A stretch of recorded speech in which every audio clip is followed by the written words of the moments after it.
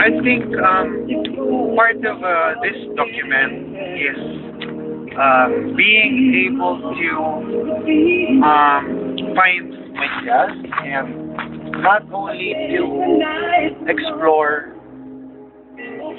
and show that the Philippines is beautiful and rich in natural resources. As there are a lot of Filipinos struggling, and as a struggling artist as well, I tell people that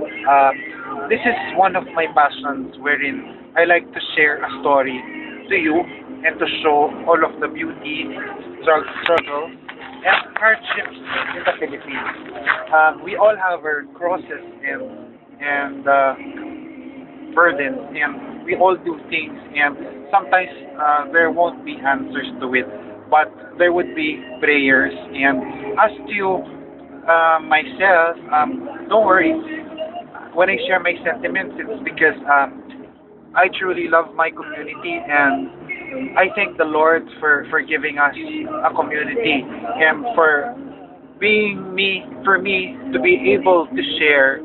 my safety awareness and responsibility to my community, as to be able to see until where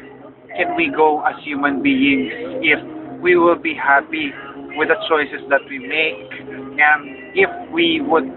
be happy also to have our own families, or would we be happy to be with same people and just have children, but with the respect to the church. It's always fighting for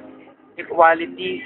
and for acceptance, and not only for the LGBT to get more projects and activities, but to see us as human beings who want the same love, things, businesses, and a community to show the world that we are Filipino in oneness